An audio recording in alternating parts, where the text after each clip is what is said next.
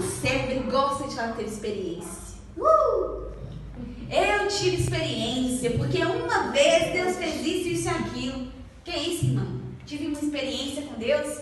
Achei tão interessante que Deus me levou a pensar que as pessoas gostam de falar que teve experiência. Ah, mas isso não é bom? Sabe por que o filho é diferente?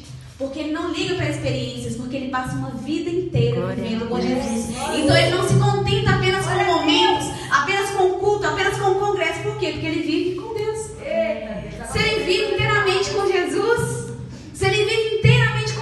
para que ele vai ficar preocupado só com uma experiência? Meu Deus! Porque eu tive uma experiência. Ah, meu querido, eu passava a vida inteira com Jesus, pelo amor de Deus. O filho, ele não liga para isso. Só que às vezes a gente se contenta tanto com momentos, né? A gente gosta tanto e às vezes a gente fica tão triste. Ah, mas eu não tive nenhuma experiência com Deus. Não, meu filho, o que vale? O que vale mais? Uma experiência com Deus, um momentinho com Deus ou uma vida inteira? Glória a Deus! Só que o servo, ele tem só algumas experiências. Por quê? Porque às vezes o ambiente está profético, ele vai ter, né? Como é que nós podemos dizer? Uma amostra grátis do céu.